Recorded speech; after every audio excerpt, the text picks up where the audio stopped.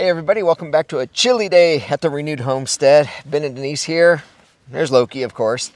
We're going to earn our keep today because it's cold out. I think we got to 32 at most, and you can see little snow flurries coming down at us. But we want to talk about soil health. We're inside the garden right now. The main garden. The main garden. Ducks behind us, and that's going to get incorporated into the main garden here. Yes. But, you know, those of you that have been following us for a while, you saw our soil when we got here. Clay, rock, awful stuff. Yes. So what have we done to fix that? Well, we're doing multiple things. We're using our animals, really, is what we're doing to improve soil health, as well as compost. So if you come down here, I'll show you, and you can see there's still a little green. We had a fall cover crop in. We've had the chickens in, but when we got here, this was clay, and that was in August of 2020. We put the garden in, what was it, about April? About that, yeah. About April, and we did have to tell y'all, we don't like tilling, but there was grass, rock, clay, it was a mess. Yep. So we went ahead and tilled this. We got compost on it. Now we did have to purchase compost the first year, and I have found that that compost does not equal near the nutrition of the compost that we're growing here. So if you can make your own compost, highly recommend it.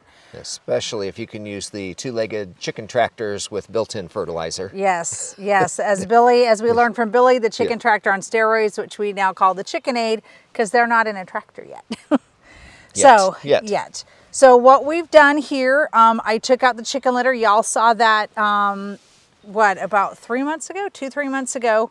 Mm-hmm. We pulled out the chicken litter from the deep litter method, and we put it down. After that, I've been coming through with some rabbit poop, some other compost, and we've also had the chickens in here, and that's why it looks like it's a little bit disturbed. I also put a cover crop down early on. I'm still surprised it's actually a little green, just to get even more nutrients in the soil. So let's go take a look at our shop garden and talk about that soil. Yep. And the turkeys are also in here with the chickens. So and the ducks are allowed to go through. They don't spend much time in here. Guineas a little bit, but the chickens are the main little workers that do their thing in here. Yes, and once we get this around the ducks will be fully integrated into the garden. They'll still be able to come and go, but they are going to reside in the garden with their house to help get all the bugs, to help fertilize, all of that. And they don't disturb young plants. They won't tear them up like a chicken will. Yes. So, all right, to the shop garden. Let's go.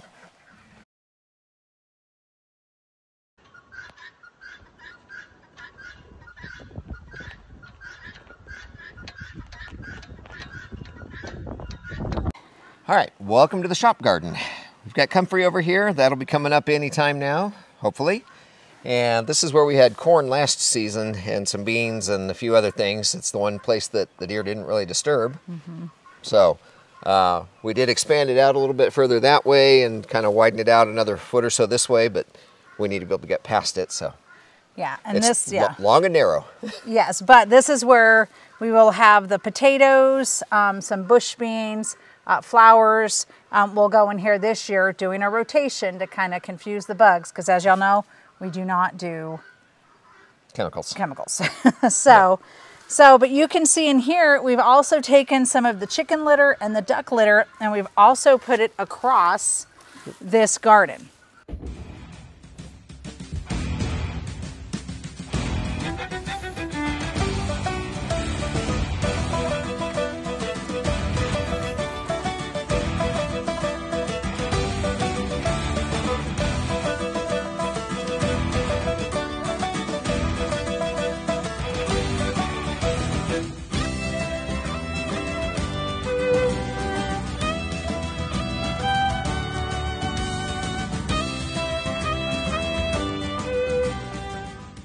Now, when we first got here, the soil here was not very good.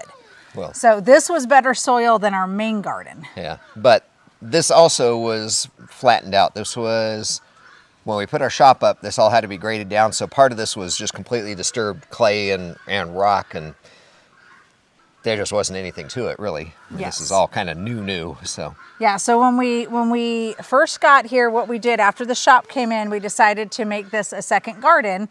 And we did, as y'all probably have seen in previous videos, we put down compost. Again, we had to bring it in from outside when we first got here, but we put down compost, put down cardboard, and we put down wood chips over. We let the guineas and the chickens in before we actually planted the corn last summer, let them fertilize it. We took some of the sheep droppings as well, put it in here, and now we have the rabbits. So y'all, we're blessed with poop.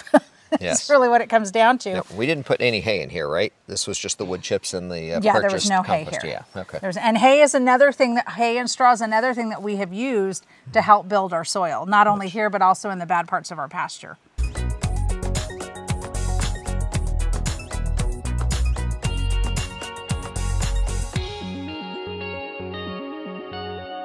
Yep.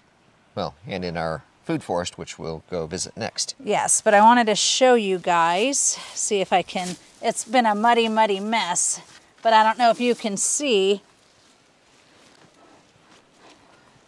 So we're now doing pretty good in the soil here. And believe it or not, even though we had that Arctic blast a couple weeks back, we still have a little bit of cabbage and spinach.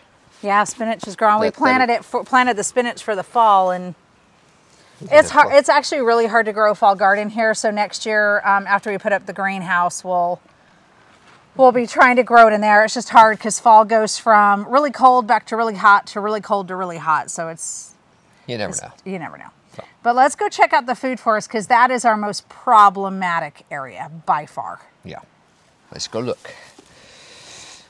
All right, welcome to the undeveloped. Yeah. Welcome to the undeveloped portion of our food forest. We do have a few trees in here, but nothing else. And some comfrey in. Well, oh yeah, on the hillside we planted comfrey. It's you just put in roots last fall, so they'll be coming up this spring in force, I'm sure, because they should cover this whole area. But it's sloped, and I'm hoping that we can do a little bit of leveling. We've got a box blade, and hopefully we can kind of, terrace that out a little bit. And you'll see as we go on down how it's a little flatter. But yeah, you wanted to mention what the soil looks like here. Yeah, so show them. Yeah, so I don't know if y'all can see, and we'll hold it up. So this is the soil that we've been contending with. Get around the rocks here. So you can see we still have a lot of work to do within this area. We started the food forest about a year ago. I think we started it. Yeah, about that. Yeah, about a year ago. And we're going to extend it all the way down this way, but we've got part of it done. So let's go show you that soil because that is the most problematic soil on the homestead. I mean, as far as where we're growing food. Right. And if you got my vote, if we're voting on it, I've got most improved soil. Okay. All right, let's go take a look. Or not. Oh, I think so. Yeah, you're right. It's got to be the most improved soil. Folks, it's cold. It's cold. All right, this is the... we're in frame, right? We are in frame. Okay, so. Sorry. Folks, it's cold out here. This is the food forest. Most improved soil, for sure. You can see how black it is. Now, you can see some of the patchy areas. That is the one downside of free-ranging your chickens. But take a look at this soil. So still not great, but better. It was red clay when we got here. Now, we did do the compost cardboard, and then instead of doing wood chips, we did wood mulch, thinking it would break down faster to help the soil, and it did break down faster, but it had a lot of weed seeds. Yes, it did. So we're kind of starting over in some sense. We've got some cages here. That's where the strawberries are planted. Thank you, Billy and Michelle. Yep. So we'll be putting a huge amount of wood chips all over this area again, except for where those cages are, to help us kind of stop the unwanted weed regimes. Yep. So, but we've got trees, we've got blueberries, we've got all kinds of raspberries, the strawberries. So There's a lot of stuff in here. You can't see it right now, obviously, because it's winter and things have gone dormant. Well, and the deer have gotten in. That's why we'll be doing electrical fencing around. We will take you along when we do all this and kind of show you how it works. But in here, we've really been focused on dropping the rabbit poop in here since we've had the rabbits, because we still need a lot of nutrients in this soil because it was so depleted. This was an old tobacco farm. So again, what we've been doing is chicken poop, chicken litter, rabbit poop, and our own compost. Like you've seen with the chicken aids, we also have our own compost piles.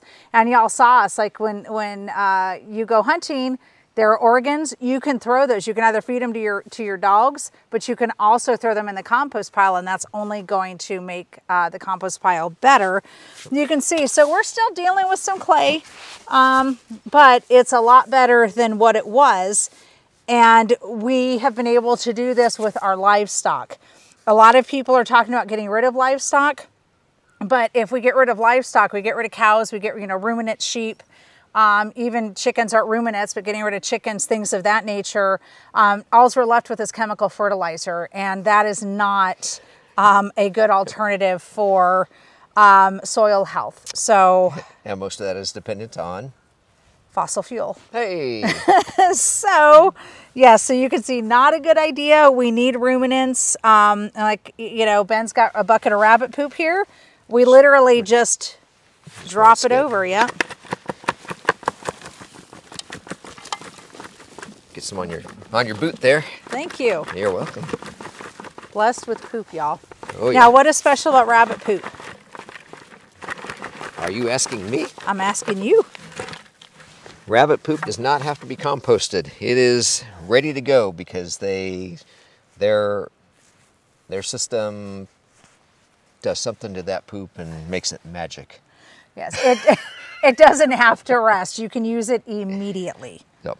Yes. That's the only animal you can use immediately. I believe so. Everything else has to be composted or given a certain amount of time to kind of break down. I believe so, yep.